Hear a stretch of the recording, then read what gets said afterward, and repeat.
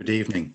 I'm delighted to be introducing Robert Nerdrum's wonderful book, Between Heaven and Earth. Sorry, Robert Nurden. Between Heaven and Earth, A Journey with My Grandfather, the story of his grandfather, Stanley James. Stanley, at one stage, he was a journalist and wrote for different periodicals. But he recommended that the Vatican should be moved from Italy to Dublin. And I couldn't have wondered what a boost that would have been to our tourist trade if it ever happened. You can see from this that Stanley was a maverick. He lived a very varied life, as he was the son of a Congregationalist preacher in Wales and England. He travelled to Canada, where he was a cowboy. He fought in the Spanish-American War of 1898. And he returned to London, where he took up the vocation of his father and grandfather and became a preacher, but a very unconventional one. And he was involved with the various social causes of the day in non-conscription during the First World War, and socialism, feminism, women's suffrage. So in a way, he sort of crossed a lot of boundaries, and he believed that Christianity and spirituality was something that should be deeply involved with in everyday life. This is a brilliant book. It reads sometimes like a thriller. It has that sort of unput-downable quality. And I hope if you get a chance to read it, it's available at the moment just on Amazon, but it should be more widely available. So this is the flesh and bones of history as it affects the individual, a history that we're only just starting to learn more about now. So I'm delighted to be here tonight anyway to introduce Robert to you and learn more about his wonderful book. Robert. Thank you very much, Patrick, for those great words. Good evening, everyone. It's a real privilege to be here in such august company, let alone to be invited by your group to make this presentation.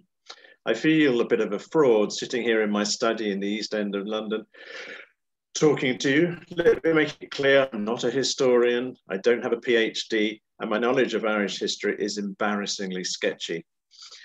When I look at the erudite lectures you've been attending over the last few months, I can only wonder at Liam's courage in suggesting I too give a talk. He also generously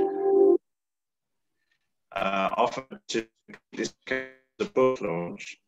So here it is, Between Heaven and Earth, A Journey with My Grandfather. And it came out on Monday this week, on Amazon only at the moment, priced £10. For those of you lucky people still to be in the EU, about 11 euros. So what's going on? I am merely an English hack who happens to have found out while writing his biography that my unconventional grandfather, Stanley B. James, was best friends with one of Ireland's forgotten political figures, the mercurial Captain Jack White. Here I must acknowledge the huge debt I owe to Leo Keohane and Patrick Quigley himself for providing me with much of the background information on this quixotic Ulsterman. It's great that they are both here tonight. There is Stanley, my grandfather. I found out that he also visited Ireland in September 1916 and wrote in a series of 4 articles for the Christian Commonwealth, a radical religious journal with extraordinary perception about the country and its future. The final Irish connection, if you like, is the fact that Stanley converted to Roman Catholicism in 1923, turning himself into one of the world's leading Catholic commentators who wrote for several Irish publications. So those are the 3 areas where the life of the grandfather I never knew, our lives overlapped by a mere 7 months, took on an Irish hue. Oh yes, there is a 4th. Jess, his wife, my grandmother, was a Healy, H-E-L-E-Y, originally from County Wicklow, whose family were farmers and millers in Wing in Buckinghamshire. Before exploring these points of connection, I should give you a bit of background to Stanley's earlier unorthodox life, which much of my book is devoted to. The Jameses came from Pembrokeshire before moving as farm labourers to Monmouthshire in the 18th century. Stanley was born in Bristol, son of Daniel James, a Congregational minister. That's Daniel on the left, Stanley, a young Stanley in the middle, and his mother Clara, who also came from a line of Congregational ministers. Always an avid reader. At secondary school in Croydon, he spent his dinner money down at the local bookstore, buying up books by Aeschylus, Walt Whitman, Ralph Emerson, and Shelley, and regularly winning literature prizes with his precocious essays on the English Romantic poets. Here's some of his influences. I'll come to these men shortly. Rejecting his parents' wishes that he become a nonconformist minister, he tried to become a professional actor with disastrous results when he tried on stage in his first production. He backed off from taking the exams that would have range of ministerial jobs, and he tried his hand at teaching, which he disliked. Interestingly, in his Richmond lodgings in London, however, was George Julian Harney, pictured here, one of the men with the, they've all got beards, but he's the bottom right-hand corner. He was the enfant terrible of Chartism, who was still writing trenchant articles for the Newcastle Chronicle in his 80s, and he and Stanley became friends. He was also nodding terms with Friedrich Engels, who regularly dropped in to see his revolutionary friend Harney. Also in this slide, the man on the left is W.T. Stead.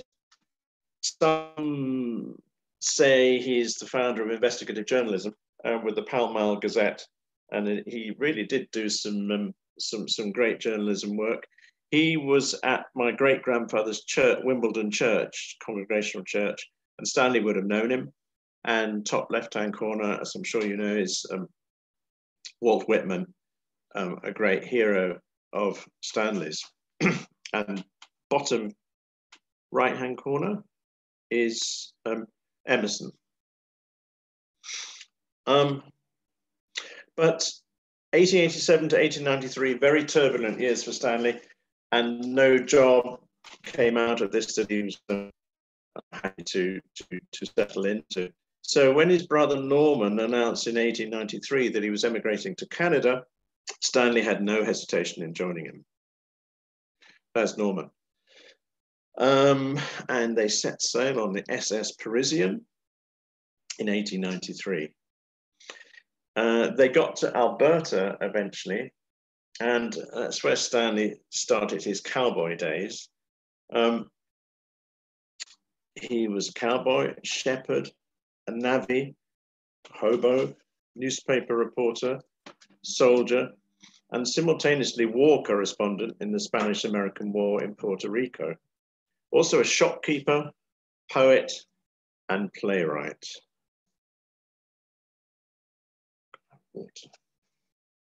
And in my research, amazingly, I found 3 photos of him as a cowboy. Just by chance, he happened to be there with a photographer turned up the branding. So in the first photo, he's the guy on the far left helping to brand cattle, and on the one on the right, he's in the middle, sitting on his horse. And this one I found later, which is a real gem, I think. Stanley's in the front row, the only one not wearing a hat. And the man in the back row on the far left is John Bateman. And I met John's grandson. And we, through talking, we discovered that our grandfathers worked next to each other on the ranch. So there were some great discoveries through the research.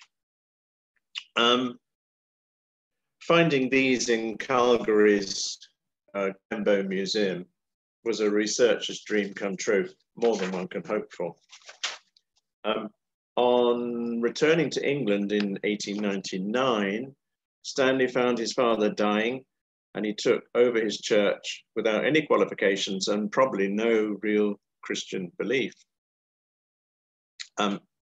He met Jess, and they married, and that's Jess, my grandmother.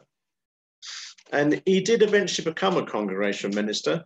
And in the heady atmosphere of early 20th century North London, he seems to have embraced every revolutionary Christian movement going. And there's the church, picture taken in 1906. It's still there today, just on the edge of what they call Old Walthamstow. At Walthamstow, he both charmed and alienated his congregation, his support for a radical movement called the New Theology, socialism, and communism even, and membership of the Labour Party, support for women's emancipation. Come 1914, his passionate pacifism. Among those he charmed were three beautiful young women in his congregation. It was my chance discovery of hundreds of secret letters and diaries of these three women that revealed another side to him. These amazing documents, which are housed in the Women's Library of the London School of Economics, show in intriguing and explicit detail that, as a husband and father of 7, Stanley had an affair and liaisons with members of his congregation. Here are 2 of the trio. Eva, who loved him and he loved her, and Ruth. The third one, Minna, with whom he had an affair, I didn't have photos of. So for his pacifism, and perhaps as a result of the gossip going around, he was asked to resign in the closing months of 1916. For the next 6 years, he joined peace organizations, jobs perhaps for which he wasn't paid, or certainly wasn't paid very much. So the family faced real poverty. At the fellowship of, the No Conscription Fellowship, he worked alongside the philosopher Bertrand Russell, edited the Crusader magazine, and here's the masthead from January the 23rd, 1920, and he's got his name as editor there. And he was doing 3 or 4 jobs at the same time. He experimented with the Free Catholic movement. A portrait of Lenin hung proudly above the desk of his office in the Crusader, just off Fleet Street. But all the time, his columns were experimenting with Catholic ideas, and he hoped that none of his staff noticed. I think he says they're all nonconformist Protestants and they won't understand Catholic theology, but they were far too clever for that, and they noticed it. And he had a glittering array of writers writing for him, but one by one, there were these very turbulent editorial meetings, and one by one they resigned. And eventually the proprietor sacked him, I think in 1922. But in 23, he converted to Catholicism and reinvented himself as one of the best known Catholic writers of the English-speaking world. He counted G.K. Chesterton among his friends, and in 1941 was appointed deputy editor of the Catholic Herald. By the time of his death, he had authored 9 books, always writing from a little garden hut in rural Hampshire, then in rural Hertfordshire. Apparently, in the summer of 1951, a newly born me was taken to see him, and he blessed me. So, a very quick potted history of Stanley James. So let's come to the Irish theme and my grandfather's friendship, first of all, with Captain Jack White.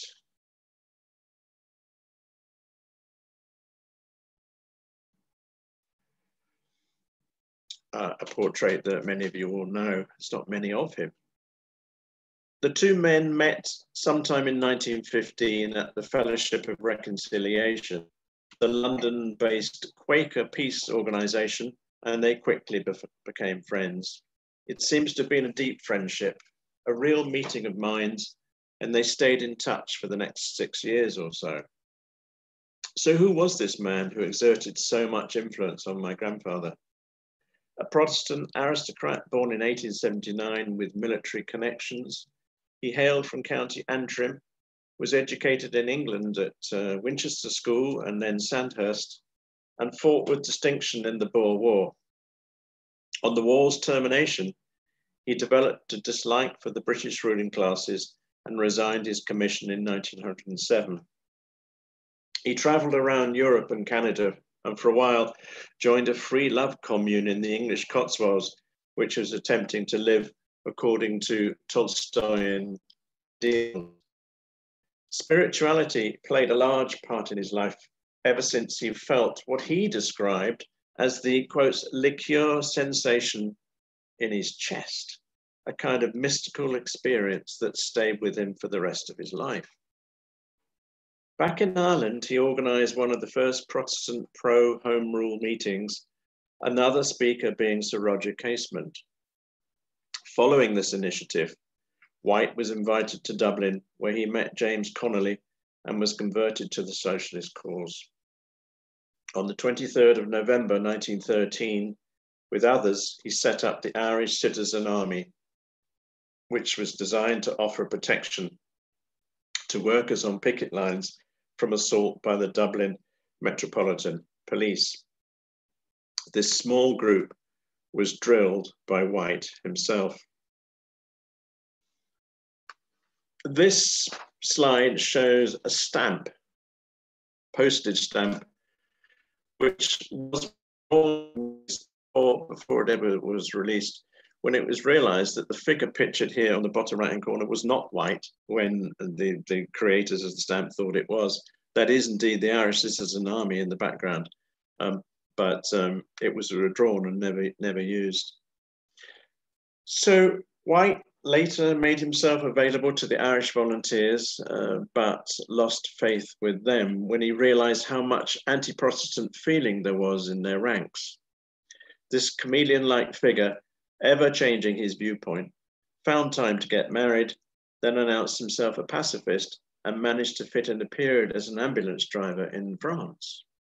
Soon after, he separated from his wife, joined Maud Gonne's set in Paris, and became part of a ménage à trois with an American artist and his wife.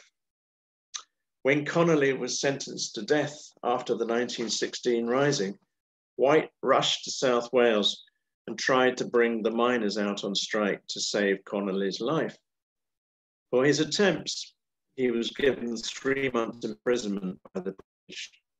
Transferred to Pentonville the day before Casement's death, White was within earshot of the hanging on the 3rd of August, 1916. After his release from prison a week later, White reconnected with my grandfather. They were remarkably similar in many ways. Both were more enamored of ideas than people, I think it's fair to say. They had a tendency to love indiscriminately, and they harbored communist, even anarchic views.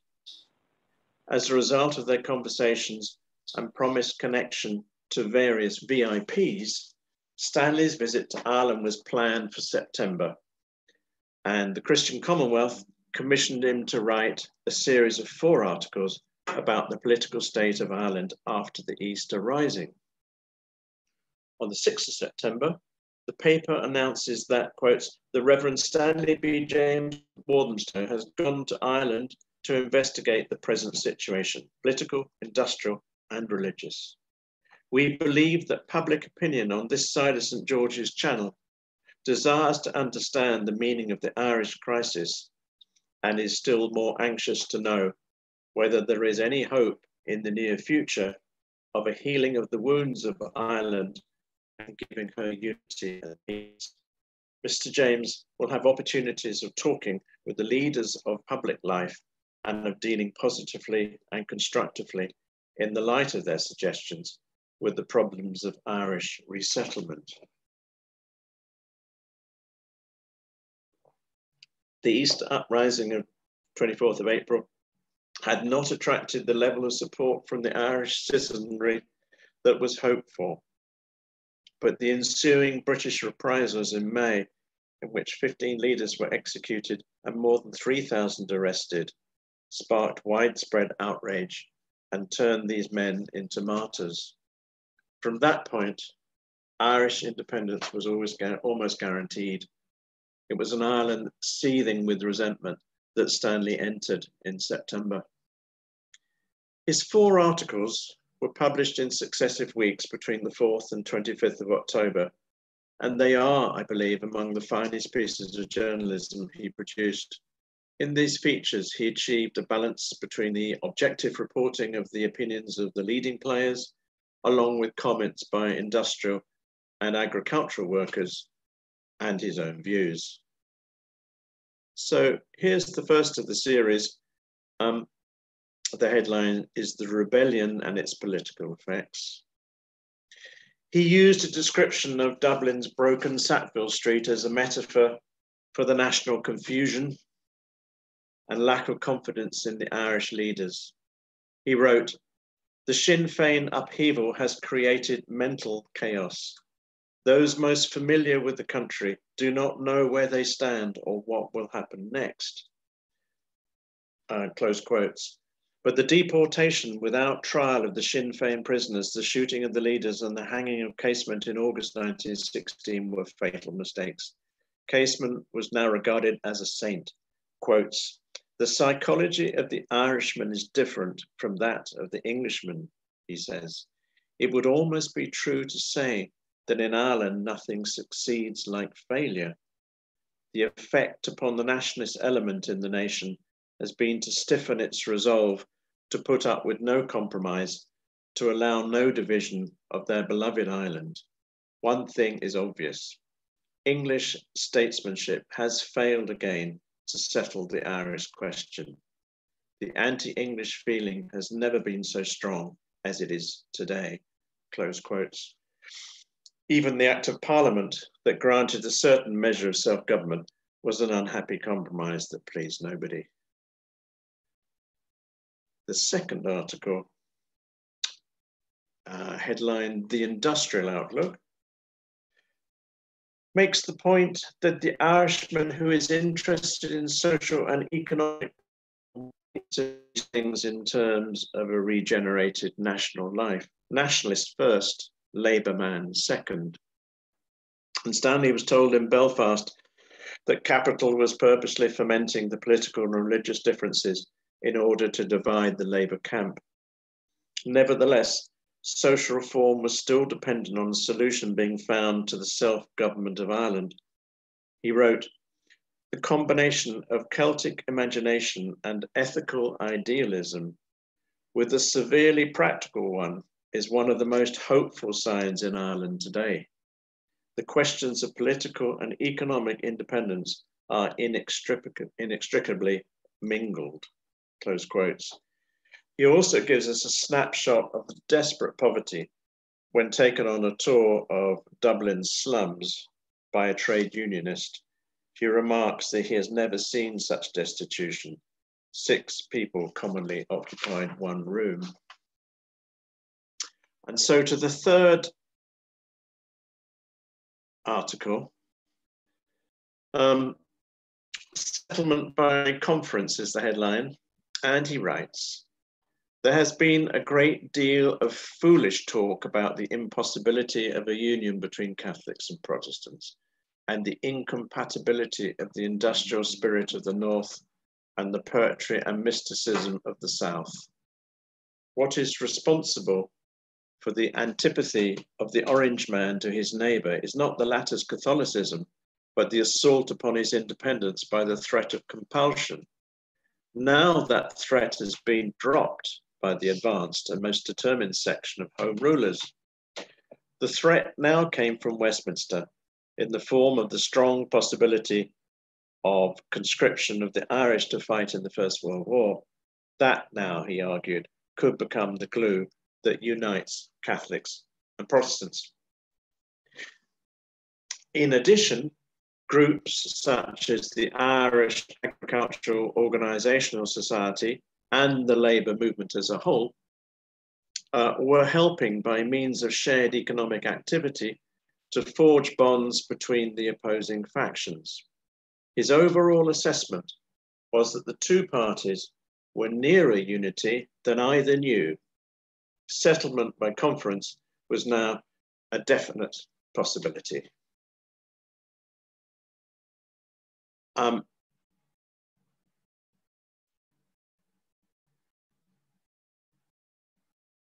Yes, and the last one, the fourth article, headlined "A Vision of Destiny." He moved towards a more poetic reading of the situation. He writes, "Poetry here is not an exotic. It is the common possession of all. For centuries, this people has been tutored in pain. It has been under the dominion of men who understood little of the sensitive spirit they governed. But in spite of centuries of suffering, that spirit is unconquered, a gifted race, knowing the discipline of conquest, yet never servilely submitting, fulfills the main conditions of future greatness. Nations do not pass through Gethsemanes for nothing. The mountains of Erin have not heaved in order to bring forth a mouse. To be a mere Celtic appendage of an Anglo-Saxon empire is no adequate issue from this age-long crucifixion. Some greater destiny, we may be sure, awaits this people, though the method of its attainment may be undiscoverable at present. The first step lies with England. To this country belongs the privilege of releasing the Irish spirit to work out its destiny and to contribute of its own special gifts to the common fun of mankind."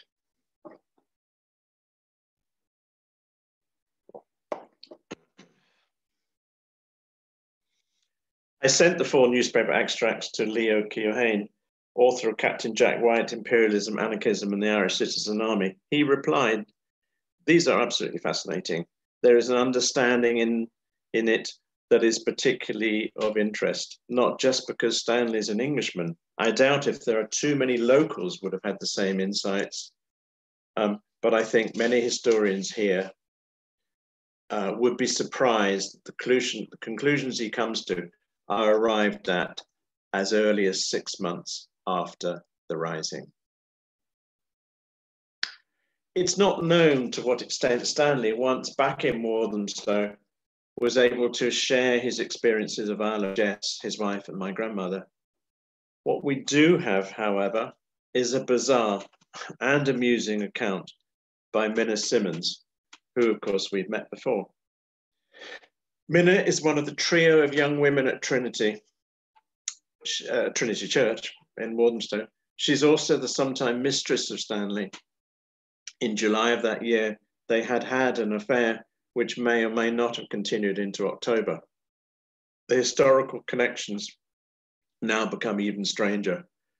Minna's letter of confession to Ruth, which I'm just about to read part of, about her affair with my grandfather, was published in the Virago Book of Love Letters in 1993, immediately following a letter from Maud Gonne, yes, her again, to W.B. Yeats. Minna, the nurse from Walthamstow, her letter sits in good company. So let's break off and indulge in some domestic drama before returning to our Ireland theme. Minna wrote to Ruth, "I must," and this is the letter in the Virago Book of Love Letters, "I must be frank and truthful to you, and so I will tell you, dear, what no other eye must ever see. What I now confess is with the deepest shame and humiliation. Yet, dear, with joy that one can feel as I have felt, is to know the very consciousness of reality. Ruth, can you love me after this? Stanley and I had a most lovely talk. Well, dear, We went into the front room alone, and he kissed me, opened my dress, and kissed my breast too. And he said how he felt I was his. He was just going away when he came back and pleaded with me, dear, to give him everything a woman can give a man. I told him I was sure we should regret it, but no, dear, anything that would make me his. Well, dear, I did. The tears I've shed have quite washed away any wrong I did. That was July 1916. So, as we've seen, Stanley returned to London at the end of September and told Minna all about his trip to Ireland. Perhaps she hadn't been listening very carefully because she has difficulty recalling the salient points in her letter to Ruth. The prose is very hazy, and perhaps she might have been drinking, we don't know. Her description to Ruth is impressionistic, a kind of stream of consciousness reflection on events in Ireland, but I thought I'd share it with you as a bit of light relief. She writes, Stanley began by saying that ever since the war started, nothing had so moved him as the Sinn Féin rebellion. He felt that there was much more behind it than one could at first see, and he was only too glad to get the chance of going over and seeing for himself. As he rode down Sackville Street, one of the finest buildings in the world there, the sight was simply appalling. It could only be described as an earthquake. The post office looked like an empty tomb. What the dickens comes next? I'm hanged if I know. I want to give you my impressions of Ireland, which are somewhat strong, he said. And what did he say? Stanley B, come thou to me, and I will try telepathy. She went on. Well, dear, Ireland has wrongs, has had them since Adam, and even before that, and they will never be righted till there arises one mighty atom named Minerva to lead them to liberty or death. Excuse me, begging a bit of the French national anthem, she writes, but are they not our allies? Brackets, all lies, a pun for a minute. Well, he said in the most pathetic voice, you always are like that when you speak of Ireland, or you ought to be. In the end, he said, all politicians want hanging. Then he went into a tea shop where there were a lot of girls, rebels. They were sure to be nice, rebels always are. That's why I'm one, Ruth. Do be a rebel, Ruth. It makes one feel so nice. I'm sure I'll be hung. He said up one street where there was only one Sinn Féinian before. The next day there were millions. Nothing like hanging to make rebels. I quite envied Roger Casement myself. And so the letter closes. Bizarre. In February 1917, Trinity's group of radicals visited the Brotherhood Church in Hackney to listen to Captain Jack White, who had been banned from re-entering Ireland and talking about his homeland. This Congregational Foundation Church paid only minimal lip service to Christianity, preferring to promote an engagingly heady mix of communism and pacifism. It had links with the ILP, pioneer of the new theology, Reverend Campbell, suffragettes, Annie Besant, Sarah Pankhurst, Keir Hardie, Bertrand Russell, pictured here, and George Lansbury, among those who spoke there. Even Stanley may have spoken there. And there is the Brotherhood Church, it no longer stands.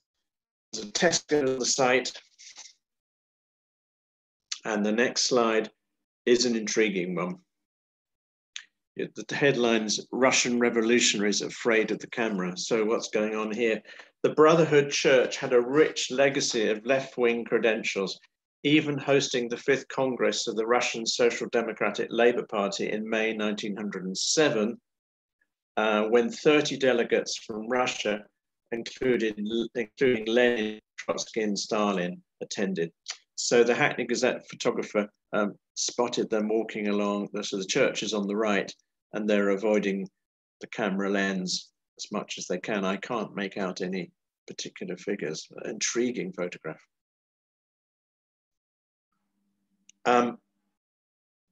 Here's the Brotherhood Church again. in 1917. It was also one of the few venues which pacifists could safely book for their public meetings without any questions being asked. By now a full-blown opponent of the war, on the 28th of July 1917, the church hosted 250 pacifists, including Bertrand Russell, who gathered there for a day of action and speeches.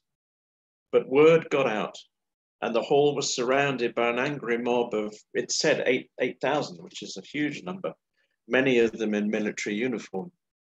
There was a forced entry, and the pacifists were the victims of vicious attacks, with the perpetrators throwing items of broken furniture with the nails deliberately exposed. The police did very little to protect them, and many received severe injuries. Russell himself only escaped being badly hurt when someone whispered in a policeman's ear that he was an aristocrat, whereupon the men in blue offered him protection. I have no evidence that Stanley was among the pacifists that day, but if Russell and the other leading pacifists were there, it's possible that he was. So no doubt White would have felt at home in these revolutionary surroundings. It is also now that he brushes shoulders with, and possibly more than just shoulders, Stanley's coterie of progressive followers. At this time, White disappears in and out of the limelight, and the early part of 1917 seems to have been one in which his actions are a bit hazy.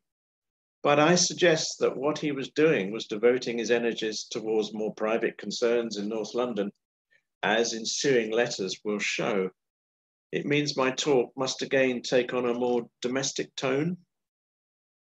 Minna Simmons was introduced to White by Jess, my grandmother, who seems to have become quite close to him. On another occasion, my grandmother told Minna, that White was feeling so ill that she thought he was on the verge of a nervous breakdown. To have gained such knowledge, Jess must have had access to White, which makes me wonder if the James family offered him lodgings. Once she is introduced to the charismatic White, Minna finds her feelings oscillate between attraction and revulsion. She writes to Ruth, "Did I ever tell you I had written to him as Captain White several times, but always burnt the letters?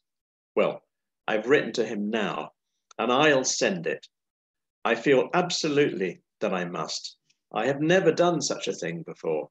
Somehow I do feel sorry for him and interested in him." Then a little bit later in the letter, she writes, "I burned the letter to Captain White. The impulse has gone." After resigning from Trinity at the end of 1916, Stanley set up a radical new church in the premises of Burley Hall, Leytonstone, which hosted weekly whist drives.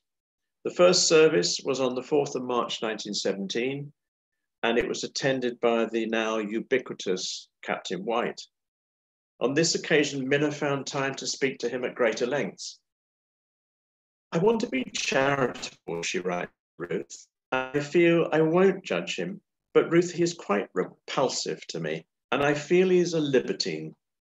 One or two friends, women, who didn't know anything of him, said what a horrid man, makes you feel you want a bath.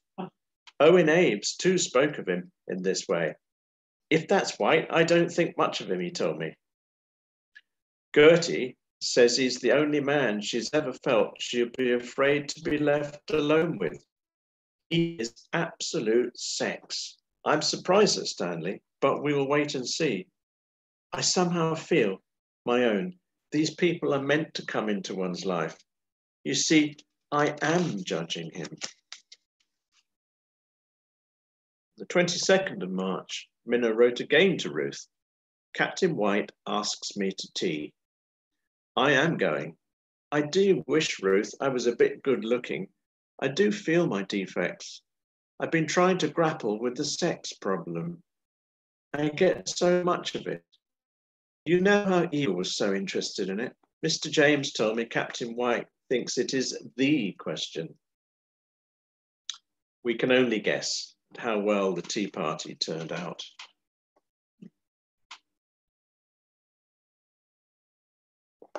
Time for another slide. Ah,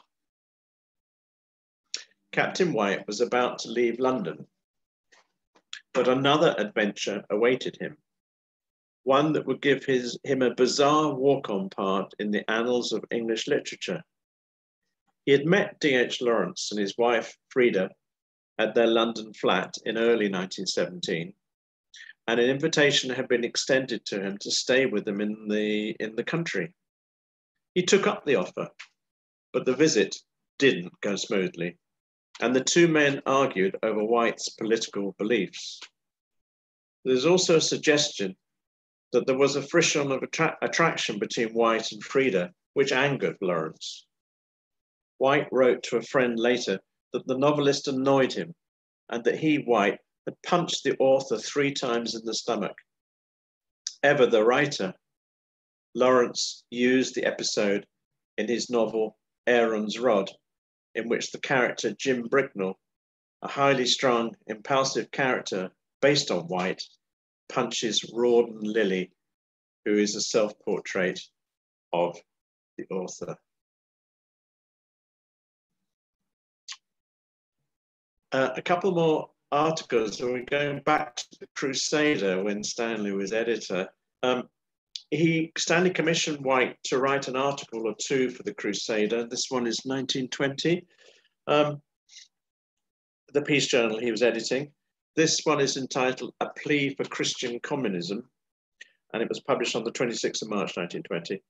And then another one, an open letter from White to the Labour, Republican, Free State leaders of Ireland on the 11th of April, 1922. In it, he urges change that is peaceful and intelligent, not violent. The Irish goal should be spiritual. That is, the harmonization of the material order with a spiritual ideal. He wrote, "We need a rebirth." When finally White returned to Ireland during the War of Independence, he was left in the political wilderness and was attracted by the Communist Party of Ireland without actually ever joining. He returned to England and became involved in Sylvia Pankhurst's anti-parliamentary communist group, the Workers' Socialist Federation. And in 1934, he went back to Ireland and joined a Republican Congress, a group apparently that was far to the left of the IRA. He died in 1946, but by then, my grandfather and White had long ago lost touch. One assumes that after Stanley's conversion to Catholicism in 1923, they had nothing more to talk about, not even women. Stanley's third link to Ireland, just briefly, was a religious one following that conversion. He wrote for virtually any Catholic journal that would take his articles, and he established contracts with Assisi, The Cross, and the Irish Monthly. I'm not sure which of these still exist, but as Trinity Library in Dublin has all the back copies, I spent a very pleasant 2 days over there, digging out his pieces from the 1930s and 1940s, contained in musty volumes that probably hadn't seen the light of day for many years. Like much of what my grandfather wrote, I can't claim to have understood the theology contained within. But after I'd had my time bent beneath the library's reading lamps, it was gratifying to look out over the Trinity cricket pitch, sip a beer, and contemplate my grandfather's soft brush with Irish history 103 years ago. And finally, if I may, a little slide to show you, if you felt so inclined, how to buy my book. Thank you very much indeed for listening. Thank you, Robert.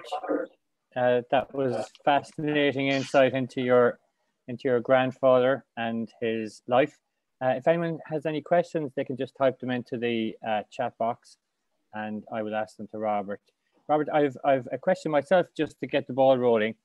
At what point in your own discovery of your grandfather and your grandfather's story did you realize that there was enough both quantity and quality in his life to publish a book? Well, I think I was setting out to write a probably slightly unremarkable sort of memoir of my grandfather. He was quite well known within his circle, but not widely. But as I discovered more, I kind of believe in it more as a product that might have a wider interest rather than just the family. So the book starts off, I mean, I use first person singular quite a bit at the beginning, but as time goes on, it becomes more of a objective historical look at how he was involved with different movements. But because I'm writing a biography about somebody that's just not known, to justify doing that, I tried to introduce another layer or level, which was my exploration alongside his. I'm not sure if it worked, but that was the aim. Thanks for that, Robert.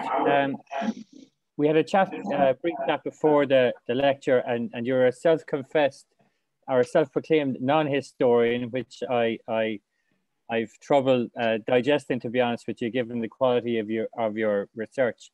How did you manage to tackle that research, given that you're coming more from a literary background yourself, rather than a pure historical or a pure historian? How did you find that journey as a researcher? Absolutely fascinating, and it was as enjoyable as writing the book. It involved 2 trips to Canada, a trip to Dublin, and numerous archives, and also contacting members of the family for their recollections and reminiscences, and a whole load of wonderful photographs, which it's not been possible to use in the book, all of them. Like so many people who've written about someone in their family, you hear people saying, "Oh, I wish I'd asked them that at the time." And my mother and her brothers and sisters had all passed away long before I started writing this. So I haven't mentioned Stanley's own writing. So 9 books, 2 of which are autobiographies. And the first autobiography was 1925 and the second was 1944. And he reluctantly wrote the second one, I gather, because the editor of the Catholic Herald, whose name I can't recall, Michael de la Bedouin, that's right, had read his first autobiography and didn't think it charted the progress from nonconformism to Catholicism very well, and he wanted it spelt out. So he asked him to write a second one. And the second one is more journalistic. It's the prose is more accessible, less spiritual in a way. But I'm not sure even that really explains his decision to join the Catholic Church. So it's an interesting one. Yeah, it's so much about it remains mystery and enigma. Thanks, Robert. I have a question here from Patrick Quigley, who introduced the lecture this evening. And his question is, he stated the book is also a family chronicle. And he asked, was there any resistance into delving into any of the darker sides of your family history? No, not that I know of. But some people I contacted, some relations I contacted early on were, I think, reluctant to get involved, and so I was just left to do my own research. But on the whole, people were very, very cooperative. And since the book's come out, had some feedback, but I have to see what the family say when they've read it. I'm prepared for any reaction. But another cousin of mine had in fact found out some of the more controversial aspects of what was going on in 1916, so I wasn't the first to get there. Thanks, Robert. I have a question from Marianne Marr. Mary says, excellent talk, Robert. Thank you. Not an easy task delving into such private and public part of your ancestors' history. And our question is, what was the most surprising fact you discovered about your grandfather in your research that you had not previously known about him? Sorry, you're sort of breaking up slightly, Liam. I only caught half of that. Sorry, Robert. Marianne is asking, what was the most surprising fact you discovered about your grandfather in your research that you hadn't previously known about him? Well, quite obviously, it was the letters in the library at the London School of Economics, but from the three women and the diaries. But the route to that was fascinating, because what I haven't mentioned in this talk is that idly one day I did a Google search, Stanley James Rockies, as in the Rocky Mountains, and it threw up some pages of a book called The Match Girl and the Heiress by an American historian called Seth Coven, who was talking about Muriel Lester and a revolutionary Christian movement in Bow in East London. And she was actually the woman who hosted Gandhi in 1931. But she worked alongside my grandfather, and he quotes from, there's a movement that Stanley joined, which is the voluntary poverty movement. And it was on page 321, I should remember it vividly. I don't have the quote here, but he says that Stanley James, a man of roving ways and a cowboy in the American West, egregiously violated his Christian vow by seducing women in the vestry of the church he was in Walthamstow. And I read this and I couldn't believe what I'd read on, and more and more of it was revealed. And his source, Coven's source, was another book by a woman called Teal Thompson, who had had access to Ruth's letters and diaries in the basement in Blackheath. And she had hoarded everything. So her diaries and her letters, Eva's diaries and Eva's letters, and Minna's letters were all there. And for months, she researched this and produced this fantastic book called Dear Friend, in which she focuses on the relationship between the three women. And my grandfather, I think he's mentioned 40 times in the books. He's a very important character for these women, but Teal is focusing on on the women. So I went to the women's library at the LSE and looked afresh at the 10 boxes of letters and possessions, looking at it from my grandfather's perspective. So that was an incredible discovery. And just a sort of by the way, as an addition, in one of Eva's diaries, Stanley pointed her to run a girls' group on a Wednesday evening in the church. Stanley's daughters and my aunts went to the meetings. And on one occasion, Eva writes that the meeting went particularly well, and little Kitty read a poem and sang a song. And that is my mother, aged 5 or 6, recorded in the diary of a woman who loved my grandfather and her father. I mean, it's just a bizarre. And when I read this letter in the hallowed confines of the women's library, I let out a cry of, and the librarian came over to check that I was all right. So I think that probably is the one that stands out most of all. Thank you, Robert. Some very complimentary comments coming in here. Everyone's really enjoyed the lecture. Thank you so much for joining us this evening and sharing your insight into, I think what we'll all agree is a pretty remarkable grandfather to have. So thank you very much. Best of luck with your book and your book sales. It's available on Amazon from last Monday, and I'm sure it'll do very well. A lot of people who tuned in tonight, I'm sure, will be rushing off to Amazon and buying it on their Kindle. So thank you very much, Robert, and thanks for joining us. Thank you very much, Liam, for inviting me. It's been a real privilege and very enjoyable. Thank you so much. Bye now. Bye-bye. Bye.